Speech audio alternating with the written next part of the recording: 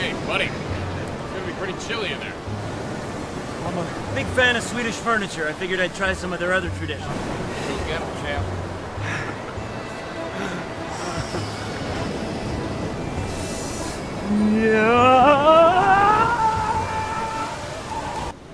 You chain smoke man, Corey. Light one up from the embers of the one before, toss it to the ground, and move on. Thanks. Feel much better now. It's not an insult. That's what makes you happy. But are you happy? If not, you may want to take a look around.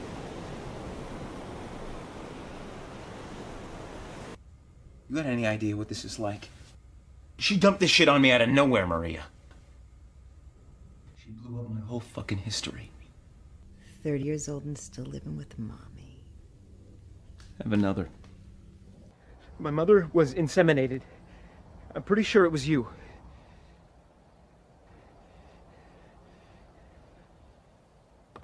It's the truth. $290 for the genetic analysis. I used the genealogy website.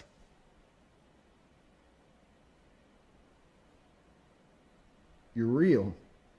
Just stop this, okay? What do you do?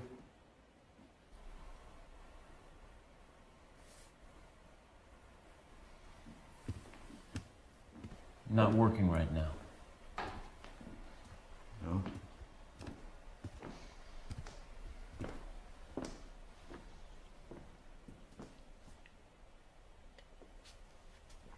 What did you do? I was an electrician.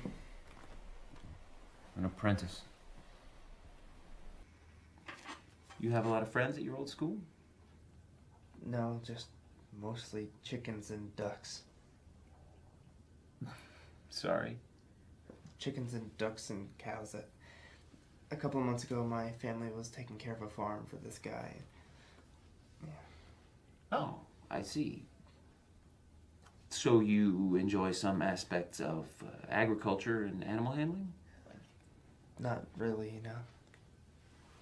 All right. How about computers or video games? Not so much. Oh, maybe during your time here we'll find something that you find interesting. I'm not trying to roust you here, okay? I just want to know where the lonely hearts might turn if they're looking for a little jailbait or something. Well, normally that information doesn't come cheap.